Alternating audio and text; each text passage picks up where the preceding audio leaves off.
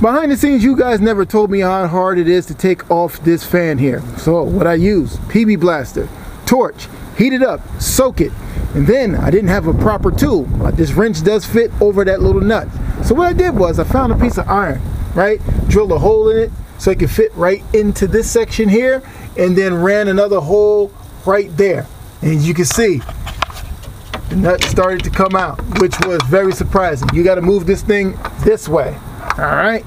That way. That's how you do it. You guys ain't telling me nothing, man. Y'all supposed to be down with me, but y'all didn't even warn me about this. But anyway, it's not really about this fan or anything like that, man. It's really about water pumps. This we're going to talk about water pumps on the 4.6s in the double overhead cam, and we're going to just check out and see, is there any alternative from the stock one. That's what we're going to be talking about. So let me take off this and then we can talk all about it, man. Later. But let me tell you guys something now. This water pump here, taking it out of this 4.6 here, I know you guys have a lot of headaches yanking this thing out. You got to pry this thing out. But let's get along with the video. Now this video was mainly about, I was trying to sit there and figure out, why did Roush use that V10 water pump versus the 4.6 double overhead cam water pump. I really thought it was some deep science, but it really isn't. The 4.6 double overhead cam in the Mark 8 or the Mustang did not have a mechanical fan. So the 4.6 double overhead cam cooling system goes in reverse. So it makes cooling an issue on track day.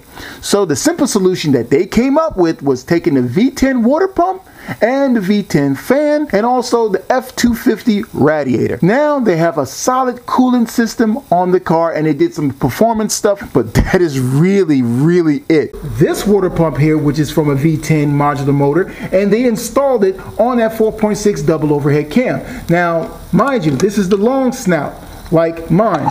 It's definitely a long snout versus this one here. This is the short snout, if you can kind of see there.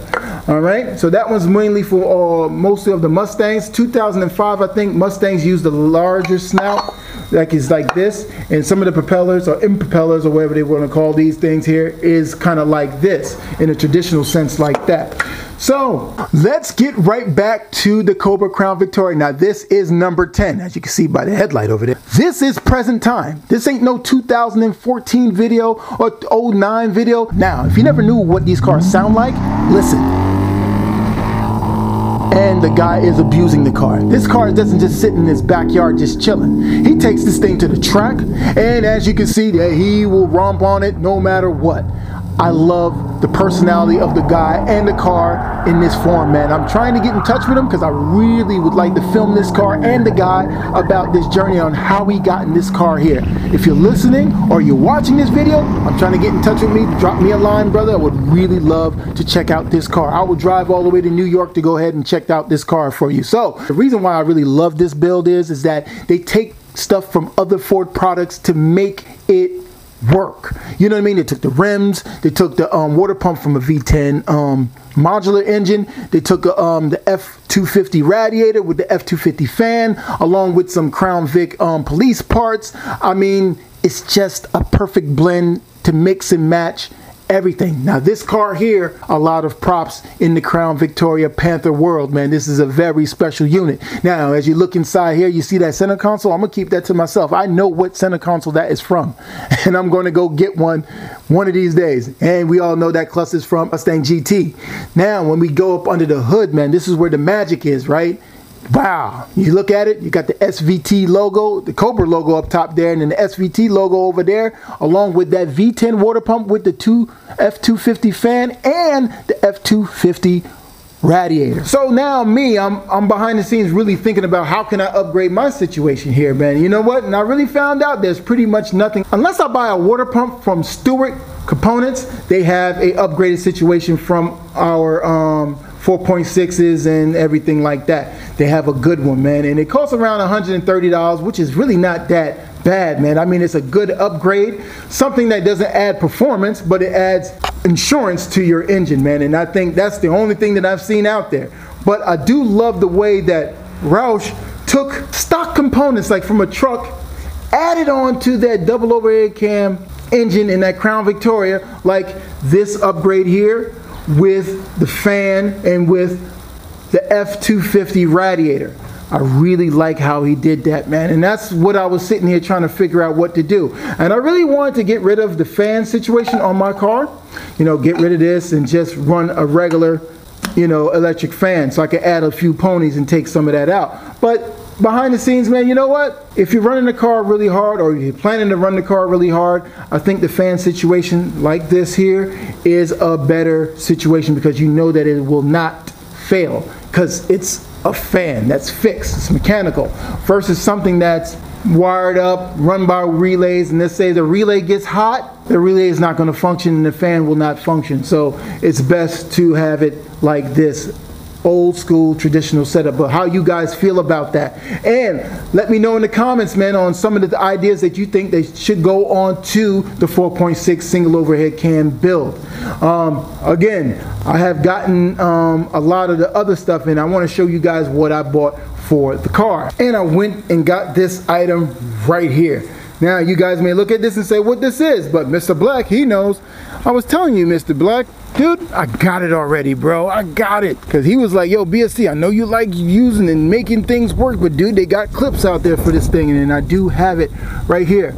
And what it is that it fits right into this situation here. As you can see, these are already in, and it does fit right into this plug right there. Jetronic Bosch system. So we've gotten little parts for this car, little by little, and everything, man. So, man, thank you guys for watching this episode of Build Something TV, man. Hope you guys were in line. It was pretty much nothing of an episode. I just wanted to share with you my findings, and if you guys are doing a PI head swap or a swap, or maybe if you got a little slight performance, depending on what you're doing with your car or your 4.6, man, you can upgrade your water pump, but really the stock one will do just fine. I may dance behind the scenes and wondering if I'm going to put a performance one in here, or I'm just going to leave it really stock. But behind the scenes, I'm going to be working on this tube situation here, because this one here is going to be a pain in the behind. So I'm going to really sit with it and really figure out which route I am going to take with that, man. So on the next video, we're going to be working on this and seeing what it will be the best solution, how to fix and eradicate this problem here, man. So see you guys on the next one, man. Thank you for liking. Click like and subscribe, man. If you want to donate to the channel, man, you can donate in the description below. But if you do not donate to the channel, man, guess what? Me and you are cool, man. Just check out the videos and comment below, and let's have some fun and talk about future swaps, car swaps. And no matter if you got a Chevy, Ford, Toyota, whatever you got, man, you know, just drop a line, man. We can talk about it and tell you the best solution for your situation, or you can actually help me. Oh, man. And we'll see you guys. Oh, man, I got sand that out, not sand it out, I gotta clean that thing out. Oh man, I'm over here talking on camera. We'll see you guys on the next one later.